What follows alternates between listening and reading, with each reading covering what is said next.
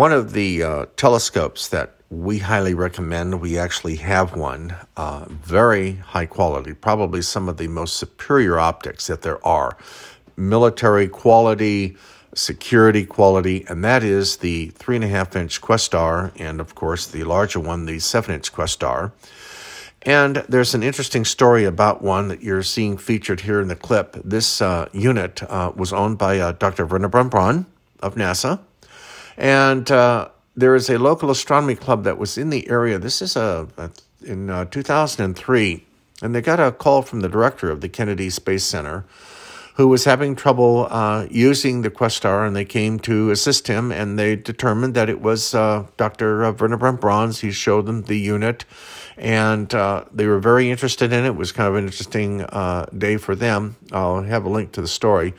But Questar said that the telescope was one of 3 telescopes made for the U.S. Army Redstone Arsenal, which purchased it, and it was number 9.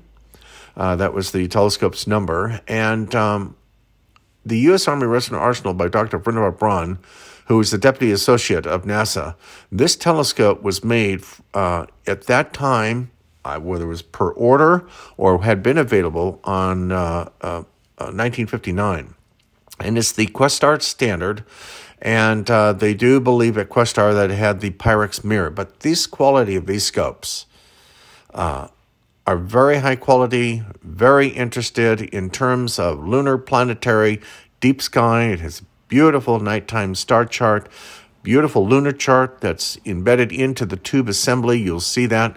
The units, they come with the Brandon eyepieces, which are, in my opinion, the most finest eyepieces for planetary observation. Those are made by Vernon Scope.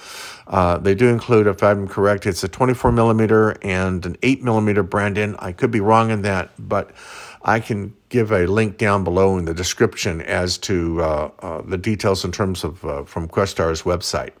But it's an interesting story. I'll have a link to it, and I have some pictures here of Dr. Wernher von Braun with President Kennedy, and we'll see you in the next clip. Here are the photos.